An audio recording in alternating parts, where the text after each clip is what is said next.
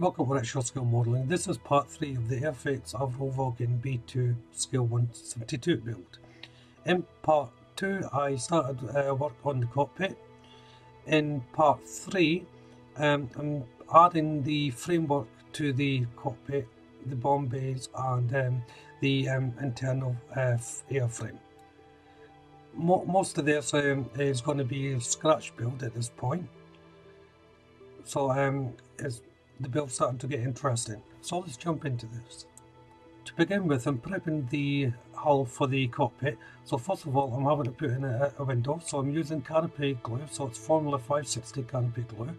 And as I've said in many other videos, this stuff is primarily designed for canopies. It dries absolutely clear and it doesn't give off any fumes, so it won't fog up your canopy. Because the cockpit is going to be half display, half open I should say, I'm having to build a framework for it. So what I've got here is a 2mm plastic card, and I'm just cutting lengths, strips even.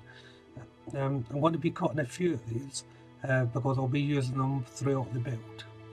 Now that I've got a few strips cut, I'm just placing them on a piece of paper, just lining them out. This is to paint them. If I bring up a diagram here, you'll see that the airframe that I'm going to be trying to reproduce. So these are going to be the struts that are running down. So I'm taking a piece of tape and I'm just securing the strips to the piece of paper. The colour markings that you see on the strips, those are just from an old bit of plastic card that I was testing colours to see how they would look on a bit of plastic. So they're perfectly good to use. I'm just going to be priming these in white. All the colour markings will disappear anyway. So that's them all primed. As you can see, the markings have disappeared. If you do this, just remember when you remove your tape, there'll be a part of it that is unpainted or unprimed, which will have to be addressed. I don't know whether the camera can pick it up or not, but where I'm pointing is where the tape is, so there's a slight colour difference there obviously. I'm dry fitting the nose area of the plane here. I'm only using 1/2, and this is the area where you would normally put in all your weight to weigh the nose down. Obviously that's not going to be possible for me because I'm having it open, but you can see there that that's where it goes. The inner part I'm not actually using because again that I'm actually having it on display. Now the kit does come with 2 nose options for you to use for a variant A and B, so make sure you know which variant you're doing at this stage. For the nose cone I'm having to modify it, so I've just marked a central line and I'm taking my straight saw here and I'm simply going to saw right down the centre to cut it in half. Try and be accurate as possible if you're using this method. Of course you can use a Dremel as well to cut it, but just be aware that can burn the plastic, hence why I'm using the hand saw to do it. Now it's cut in half and just testing it for fit again before I cement it into place. But when I did this I thought I cut it wrong, but I realised I had picked up the wrong half, so just be aware of that. Don't rush to ahead, pay attention to what you're doing.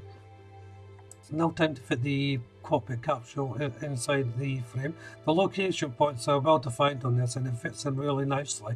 Just butts up against the hull there. Just make sure that the instrument panel is lined up with the outer edge of the opening of the cockpit, and you shouldn't have any problems.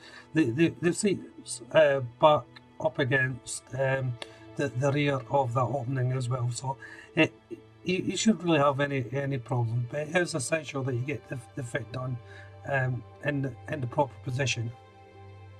I'm now going to start adding parts of the airframe, so I'm taking the strips of plastic card and I've placed in a little bit of cement inside, and I'm just moulding the strip into the shape of the nose cone. So It's very pliable, this stuff. As I said, it's only 2 millimeters thick, so you can push it down and hold it into position while it sets. So as you can see, I've done the ribs there, so there's 4 in total, just running down the actual nose cone. Next is a couple of support brackets that have to go in. There's 2 wedge shapes and 1 half circular shape. So the wedge shapes are easy enough to make. They're just a bit of the card cut down into an angle. The circular part, I just used the nose cone for the diameter and drew a circle around it. And then I just done a line halfway up to make the semicircle, and then snipped off the excess with my sprue cutters. And once that was done, I just took a file and took off all the excess to the my markings that I done to form the circular shape. And once that was done, just simply cut it in half, and you will then have your basic shape that you need for the support structure. I'm now using my pin drive to make the holes in it. The reason why there's holes in these infrastructure parts is because it's there to save weight on the aircraft. So most infrastructures will have all these beams and that with weight saving holes, if you have ever wondered why they're there. So just use the pin drive to make a hole, then place my knife inside the hole and twist it around to open it up to a larger area. I've done the same with the wedge shape as well, put in some holes, so you can see them there. Various size holes as well. Now the wedge shape does have a crossbeam on it, so it's a simple case of, again, taking a strip and cementing the wedge shape onto the strip. This also helps the part to attach to the bulkhead of the cockpit. It just gives it more of a surface area to cement to. So we can hold up to the camera, you just see the part ready to go. So once it's all dry, I just need to cut this in half to have the 2 beams.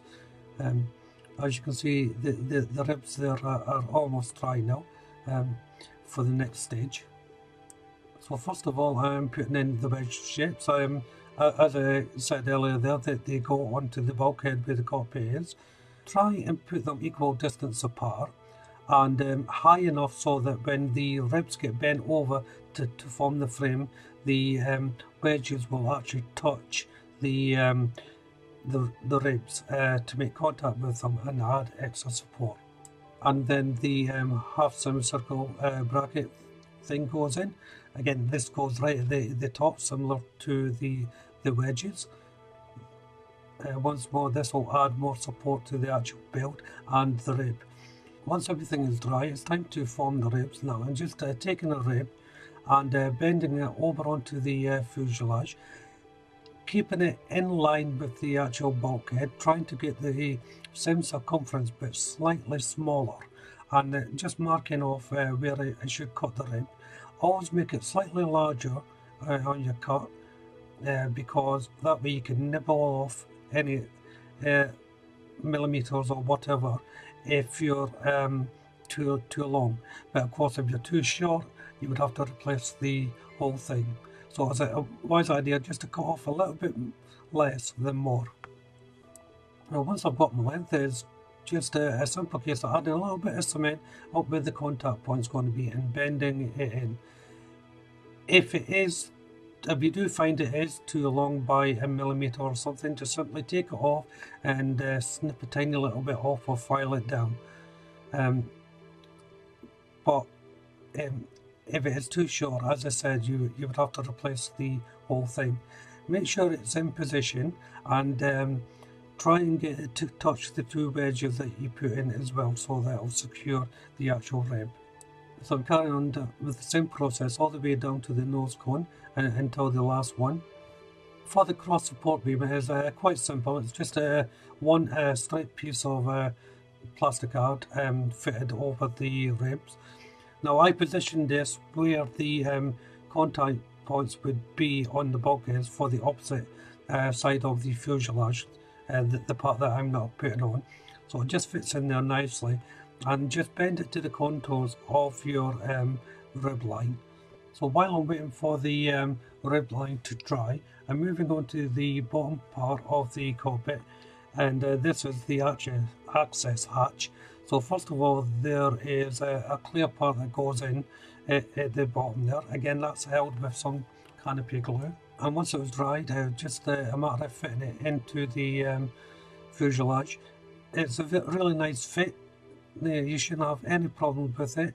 I'm just taking extra care placing it in, also because I'm not putting the other half of the fuselage on.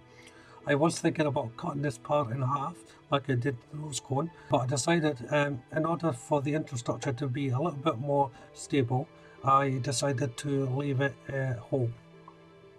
Back to the cockpit, and I'm painting the frame in Rebel Aquacolor 99 aluminium. Now I was thinking about just leaving this white or painting it gloss white, but I tried it and it sort of looked like just what it is some plastic being added on to the cockpit. It just didn't look right to me, so I've decided to give it the metal look. Now I believe that the frame originally on the actual aircraft is white, but for the sake of the model, I think a bit of colour is better. I've left it to dry overnight, and you can see the aluminium bedded in now. I think it is better than the white. However, I'm going to be using Tamiya's Weathering Master C and the orange rust component to weather it. This just gives it a more of a metallic look and use look. So I'm using my brush sharpener on the pigment and just rubbing it over onto the ribs. So I think this is a good place to end part 3. In part 4 I'll be starting on the bomb bays and making some more infrastructure for the actual main airframe. If you haven't done so already, why don't you check out the channel for my other builds and of course the other parts to this build. If you subscribe to the channel, you'll get notified of all the updates. Hit that like button and of course leave a comment. But for now, thank you all very much for watching. Bye bye.